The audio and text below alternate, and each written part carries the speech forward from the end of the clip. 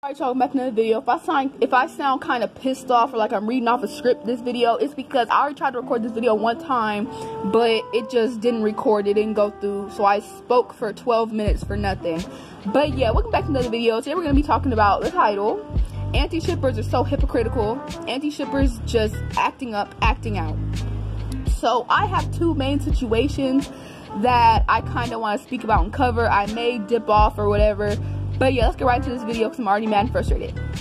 So, this video is about anti-shippers, as you can see, and just their hypocrisy. So, let's get into it.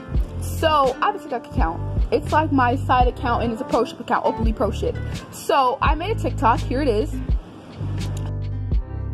So, pretty much the TikTok is like, how are you going to be an anti-shipper and enjoy South Park? So, if you don't know what South Park is, pretty much it's this show that focuses on like four boys: Cartman, Stan, Kenny, and Kyle. And pretty much this show is like very, you know, offensive. Like, it's not for people who get easily offended, stuff like that. And in the show, there's a scene where Cartman, who's one of the main characters, SA's another character named Butters. Pretty much what he do is he sneaks in his room at night and he puts his private area in his mouth and takes a picture of it, just to show like, oh my god, look, he's gay. But the other characters make fun of him because, no, you're gay, you did that, not Butters, right? So so that TikTok was pretty much saying, hey, how are you going to be an anti-shipper who's supposed to be fully against the section of fictional minors, period, but defend and like a show where shit like that happens all the time? Literally, South Park show is a show where stuff like that happens all the time. So how are you going to be an anti and supposed to be against that stuff, but you're supporting it and you like a show like that, right? So I posted that TikTok, and of course I got the usual pro shippers are weird, the usual oh my god, you're a pro shipper, because y'all want to ignore the point and just, you know, spew your hate, which that was expected, right?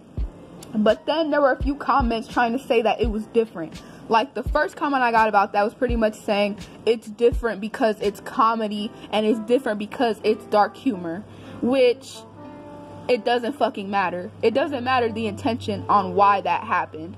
Like, if I fucking stabbed somebody, but I didn't mean to kill them, I just wanted to let them see how it felt to get stabbed, that wasn't my intention to kill them, and they ended up dying the next day, it doesn't matter what my intention is, I'm still going to jail. Period. It doesn't matter what the intention was. But I went by anti-logic and I said, well, by anti-logic, that's still wrong because it sexualizes minors, and also by anti-logic, it's contributing to the normalization and glorification and romanticization of SA and pedophilia. And they tried to argue with me, and I'm like, bro, if I was to take it and draw the picture that Cartman apparently took of him with Butters, you know, thing in his mouth, then I would get hate. I would get death threats. People would try to dox me. But literally, y'all support these grown-ass people writing a joke about a 10-year-old character, you know, assaulting another 10-year-old character. Make it make sense. It doesn't. It's the hypocrisy and the mental gymnastics they tried to go through. And then I had another person that pretty much proved my point and pretty much agreed with me on something that wasn't even about that video. He agreed with me that literally whatever you support in fiction doesn't necessarily reflect what you would support in real life. That's pretty much what they said. And I was like, you just proved what I've been saying ever since I started this account. And this isn't even what the video is about. Literally, in that video, nowhere was I trying to justify sexual minors. Nowhere was I trying to justify underage characters being drawn inappropriately. Nowhere were pro shippers mentioned. Nowhere was anti versus pro ship. All I did was point out hypocrisy, and they're still coming to me trying to make it seem like that I'm the bad person. Like, I just want an excuse to sexualize minors. But yeah, anyways, so the second situation I would like to dive into was like when I had first started the account, there was this so y'all probably know the audio of Deku and Bakugo singing You know why these bitches love me? Why? Because Deku don't give a fuck what you do. Y'all know that audio. If you don't know what it is, just search up cash shit Deku and you'll find what I'm talking about. So that audio is very explicit, very sexual, very much you know, detailing how you're gonna commit all these sexual acts, right? And aunties and everybody alike ate that audio up. When I tell you that audio was so popular when it came out, it was popular when it came out. So I made a TikTok and I was like, how are you? I don't know what I said, but I pretty much said, how are you gonna be an auntie but fully support the you know why these bitches love me audio, but then tell other people to kill themselves because they like a not safe word drawing a Bakugo? Like, make it make sense. And somebody was saying, the main point they were trying to argue to me was that, oh my god, you know, minors can't have sexual thoughts now, so I'm a minor, so I can't sing this little song now. Sweetie, this was not about real minors, this was not about real people, this was not about you. You being a minor has nothing to do with it. Literally all I said was, how are you gonna attack people and send people death threats for sexualizing fictional minors, but in the same breath you're gonna like a video that somebody made in Deku's voice singing a song that's talking about fucking and smoking weed and all this other stuff? Make it make sense. And they're taking it as I'm saying I'm against it when I don't care. Like, literally, I do not care. All I'm doing is pointing out the hypocrisy. And then the person who made them audios, the Pixel Drink guy, he got canceled a couple months later because he posted Uraraka not safe for work. And I'm like, make it make sense. Y'all were just rocking with this dude a few months ago when he made, you know, all these bitches love me audio. It's literally the same thing, different font, and you cannot convince me it's not. So with those two examples, and I have more, but I'm not going to get into it, you can see that it's literally the same thing. They only want to cancel something, or they only want to say something is bad when it's convenient to them and when they dislike it. I've seen an auntie even ship, I've seen multiple anti-shippers actually even ship Ciel and Sebastian off of Black Butler. Pretty much Ciel is like 12 and Sebastian's like, I don't know, like a really, really old demon nigga. It's weird. I've seen a lot of stuff, but they ship that, which is pretty much a minor ex-adult ship, which it is, but then be an auntie. And I'm like, make it make sense. And honestly, I don't even care that they dislike this content. Literally no pro shippers care that you dislike this content. It's when you send people death threats over it and then have the nerve to be a hypocrite. It's when you tell someone to off themselves over something that you do yourself.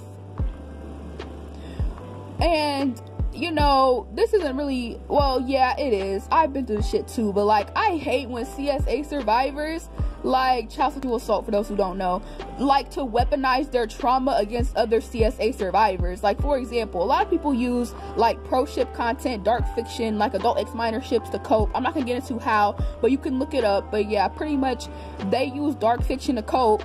And there's so many CSA survivors who are like, I'm a CSA survivor and you can't cope like that because, you know, it's glorifying my trauma and, you know, it's romanticizing it. When literally we're not romanticizing your fucking trauma by shipping Bakugo and Aizawa or something. It has nothing to fucking do with you.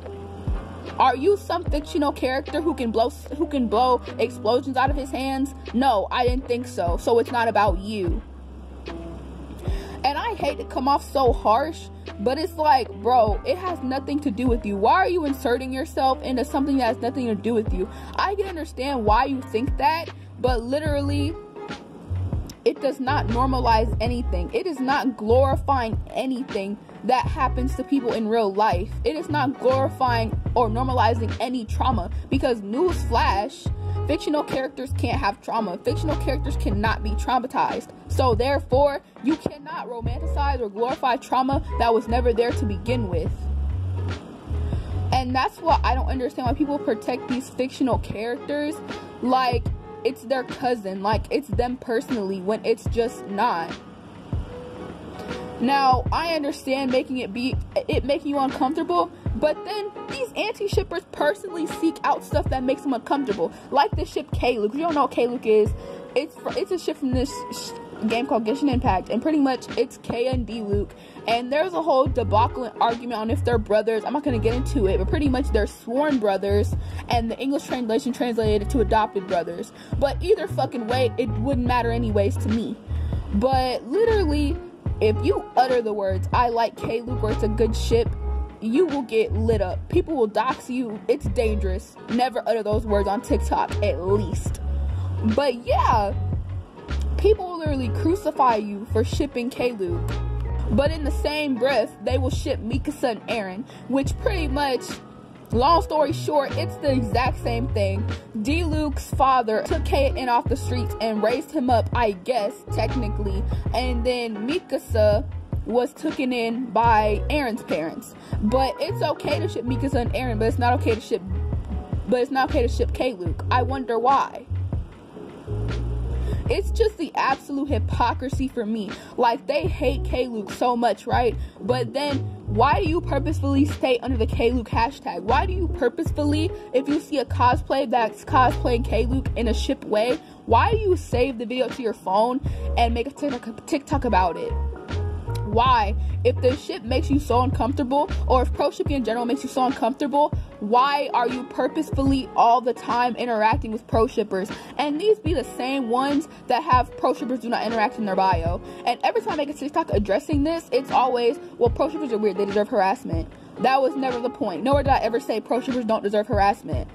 Nor did I ever say pro shippers aren't weird. Literally, they purposely ignore the point and try to deflect on something else, when literally all I said was, you're a hypocrite. You have pro shippers do not interact in your bio, and you say they make you uncomfortable, but you purposefully seek them out just to harass them. That's not right, and that's wrong, and that makes zero sense. But yeah, y'all, in closing, some anti-shippers are such hypocrites, and I and many other pro shippers would have so much more respect for them if they just weren't such hypocrites, and if they could, one, also provide sources for their claims that, oh yeah, this kind of content normalizes pedophilia and allows more people to get groomed. Which, that's a BS claim. I've not seen one reputable source that supports that. But yeah, y'all, I'm gonna get out of here. I done ranted for the same amount of time I did before, so I feel like I'm done now. But yeah, thank y'all for watching. Don't forget to like, comment, subscribe, and bye. Toodles!